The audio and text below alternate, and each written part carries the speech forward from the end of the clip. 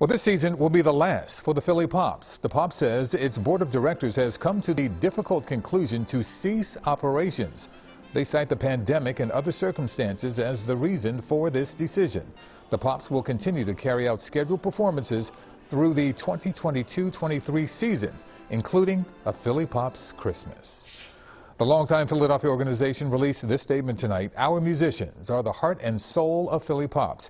We will continue to honor the terms and conditions of the existing contract agreement with our musicians. For the record, the Philly Pops is America's largest standalone Pops orchestra.